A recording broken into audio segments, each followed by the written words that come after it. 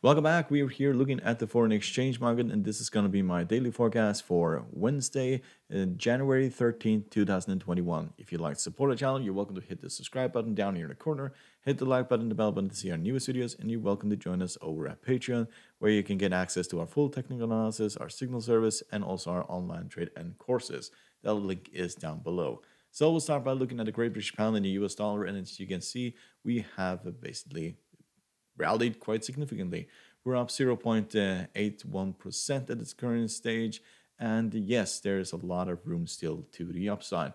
We can see here in the bullish band, we are roughly 0.5%, 0.56 before we hit the top of the bullish band, and that is also these previous highs. So when we get to roughly 1370, that is where we are going to run into quite a major resistance, and then we'll probably have a pullback towards the 20 exponential before we go higher. So we most likely rally around roughly 0.5% or 0.6%, and then we'll fall roughly 1% towards the 20 exponential moving average. That will probably be a gradual decline similar to this, and then we'll go higher. So that's what we have been doing for, well, all the way back to the beginning of November. We have been in this uptrend, or we can basically take it down here. It's basically the end of September. We have been in an uptrend, and we have grown roughly 8.11% since the end of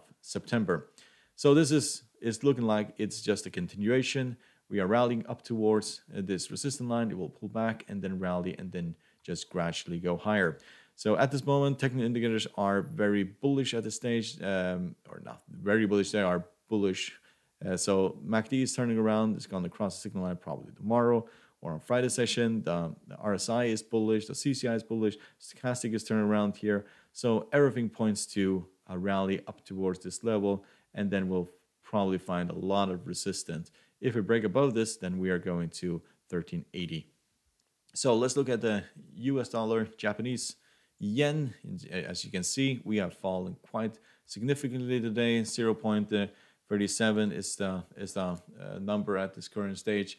So this is a trade that we have decided to enter because we have been in this downtrend for all the way back since March last year, and now we are basically hitting the top of this range, and therefore we decided to enter, and our target will basically be these previous lows, which is 102.5679. That is basically going to be our target. We'll probably run into support here at the 50 moving average, so we'll probably have a pullback from here, and then we'll continue down. If you look at the Bollinger Band, for example, we were way outside of the Bollinger Band, and therefore we are going to go at least towards the middle here at 103.504. And if you look at technical indicators, they are turning around. Some of them are becoming very bearish, and the MACD, for example, is quite off the signal line, so it'll probably take a few days before that gets down. But pretty comfortable with this trade that we are going to head towards this bottom here. So let's look at the euro US dollar. We started rallying here. We found support just above the 50 moving average, and now it looks like we are going to head back towards these previous highs. So we'll probably run into quite a lot of resistance just underneath here, which is the top of the Bollinger Band. So 1232 is probably where we are going to find quite a lot of resistance. But 50 moving average looks like it is the bottom of this market. So there's still roughly a 1.3% to the upside. If we rally above this line, then we're heading all the way to 1235. Technical indicators are turning around, but they're still far off. So we may see some back and forwards here before we go higher. MACD is still bearish. The CCI RSI is flat. The CCI is technically bearish as well, and you can see that the stochastic is turning around here. But it looks like we found major support here, and usually what happens, we'll go to the middle first and then all the way to the top here of the Bollinger Band. So Aussie dollar, US dollar, we have rallied today. We are up 0.78%, and we are most likely going back to these highs, which is basically the top of the Bollinger Band at 0.78249. The 20 exponential moving average is still major support, as it has been all the way back to the beginning of November. And we are basically witnessing just the same. Pull back towards the 20, rally, pull back 20, and then just rally will continue. So we are on the edge of being overbought, but this has in the past gone all the way up to 88 in the RSI. So we're still fairly low compared to that. Other technical indicators are turning around, for example, CCI, but the MACD and the stochastic are still bearish at this point, but pretty sure that we are going to head back towards these previous highs. So US dollar, Canadian dollar, we have fallen yet again today. Today we found support resistant here at the 50 moving average.